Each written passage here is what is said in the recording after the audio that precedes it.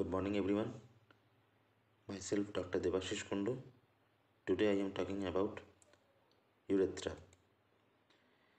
This is the male reproductive system where we saw the testis, which is situated in the scrotum.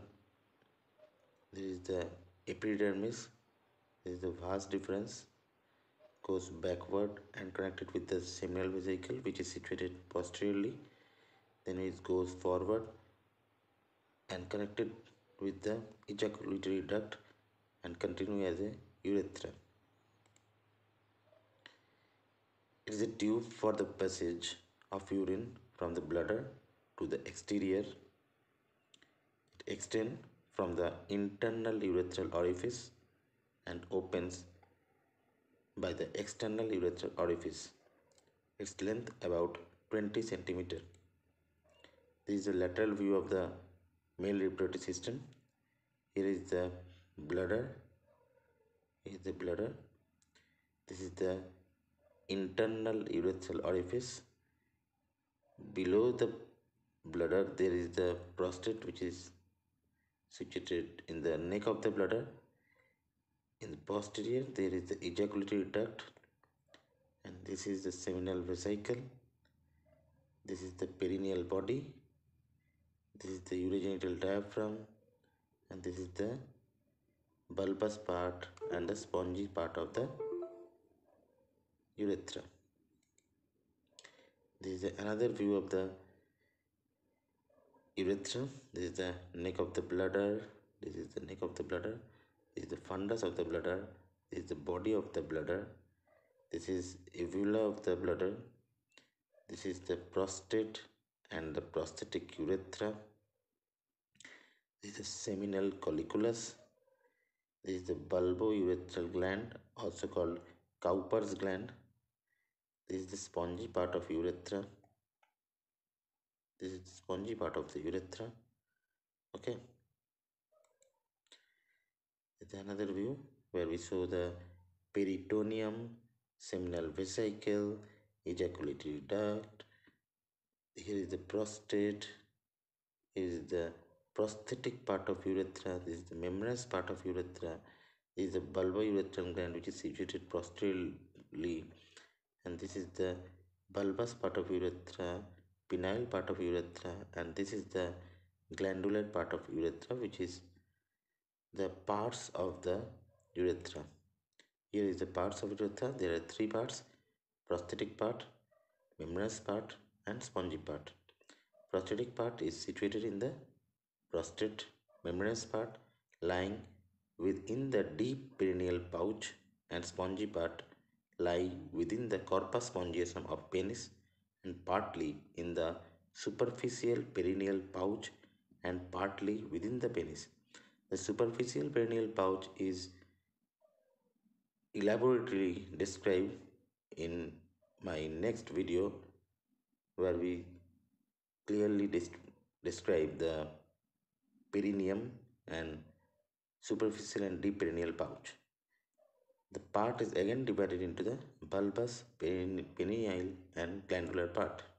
This is another view of the male and female urethra. This is the peritoneum, ureter, rugae of the bladder, detrusor muscle, ureteric orifices, trigon of the bladder. Here is the trigon of the bladder. This is the internal urethral orifice. This is the prostate in male. This is the prostatic urethra, intermediate part of urethra. This is the external urethral orifice. This is the urogenital diaphragm. This is the prostatic part of urethra situated within the prostate. Length is 3 cm. Character most dilatable. Shape fusiform. In cross section horseshoe shaped due to projection of urethral crest from behind. Features: urethral crest. In the center, prostatic utricle.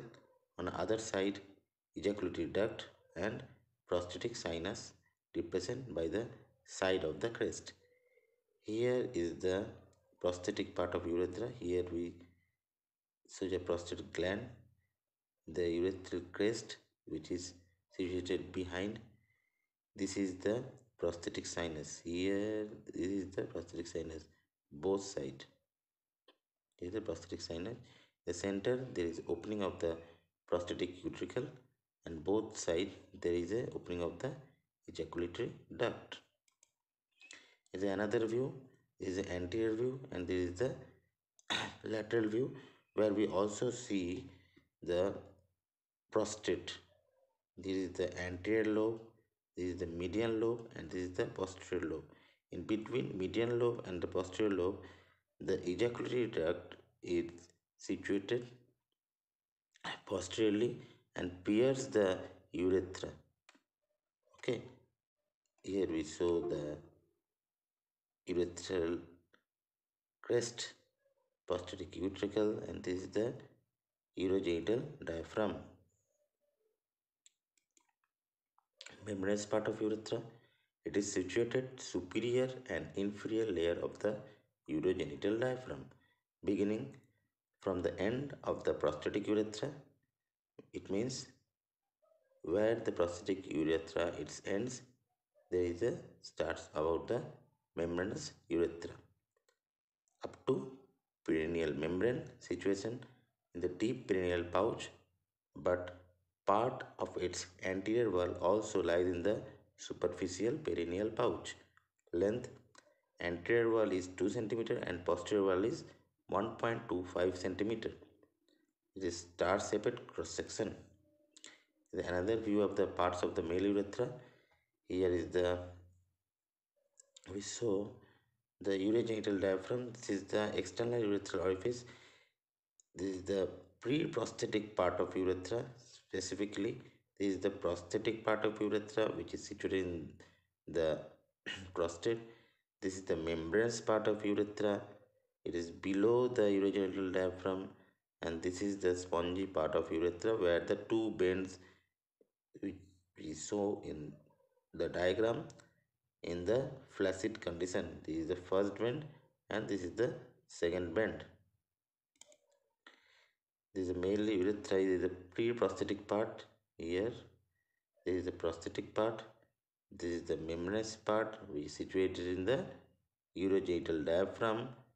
This is the narrowest part, and this is the spongy part or penile part, which is also divided into bulbous part, penile part, and glandular part. The spongy part, it lies in the corpus spongiosum of penis, length 15 cm, diameter 6 mm in the body of penis. Shape on cross section at bulb, this is trapezium shaped. At the penis, there is a horizontal slit. At the base of the glans, inverted T shaped. In the external urethral orifice, there is a vertical slit. Transverse section of different part of the urethra. Pre-prostatic part, there is the satellite shaped because there is a muscle, multiple muscles are stretched all around the urethra.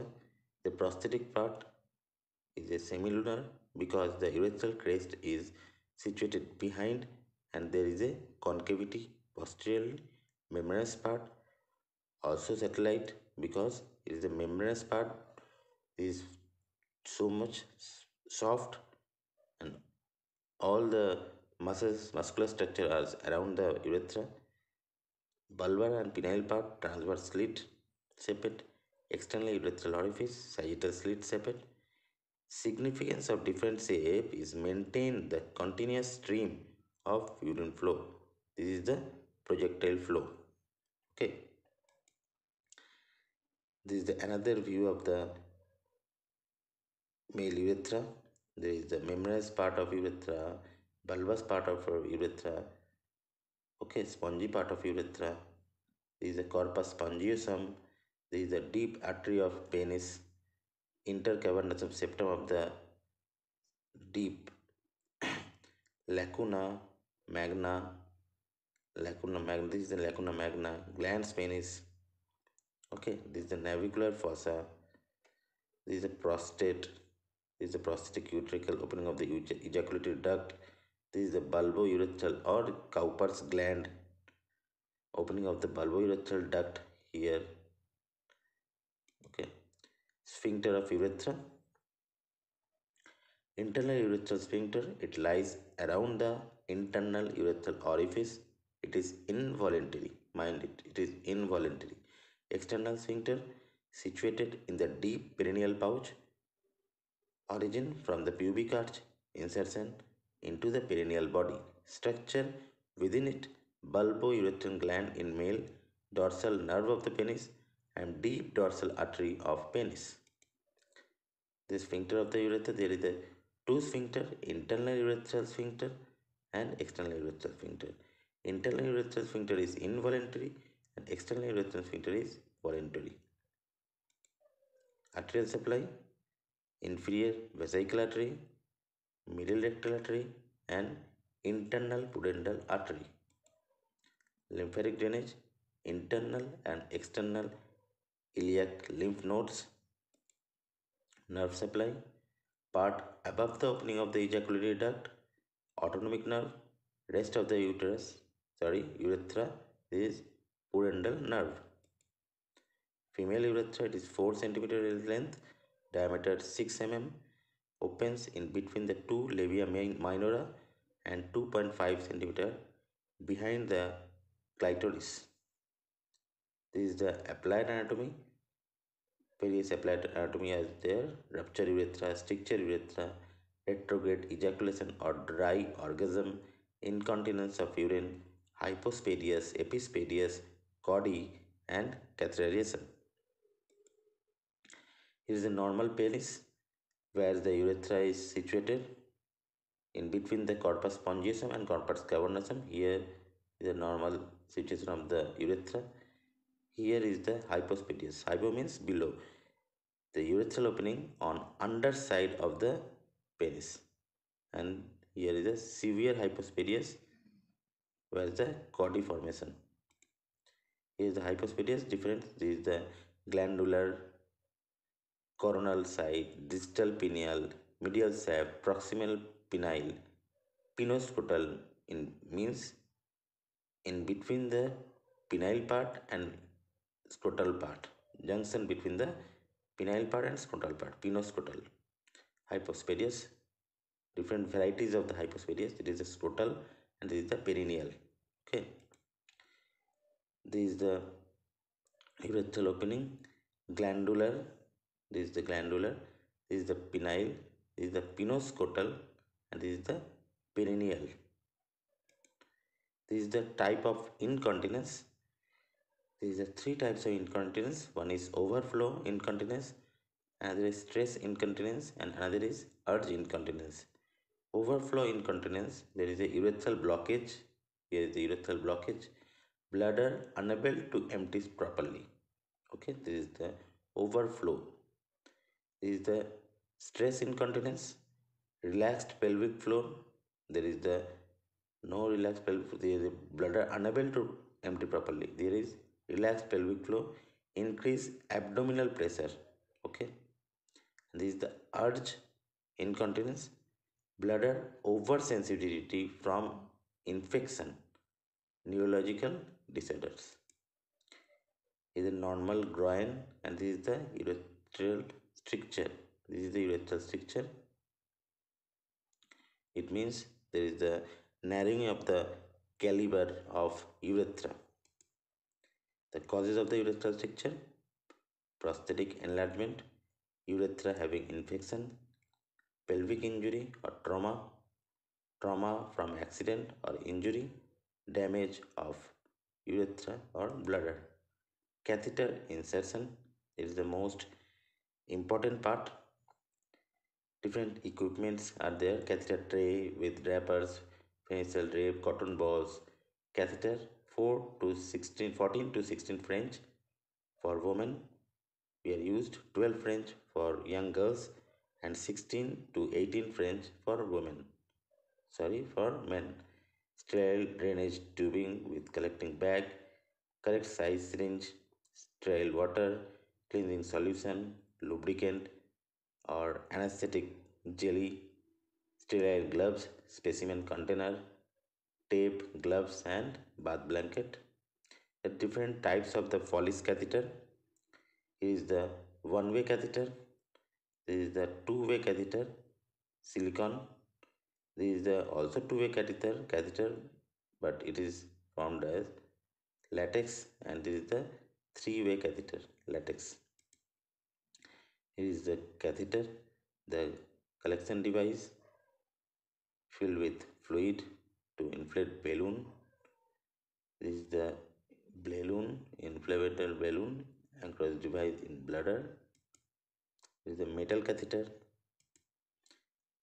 This picture how to introduce a catheter. There is a penis. We introduce the Follis catheter. First of all, we lubricate the penile part of urethra and also the top of the catheter. Then we introduce the catheter. Here we show the catheter is introduced into the bladder. Afterwards, 15 to 20 ml of distilled water is pushed for fill the balloon, and then we pull the catheter to stuck the balloon in the bladder inside. Here is another view. Here is the how we introduce the female urethra. It is the urethral meatus. Okay. Thank you. Thank you very much.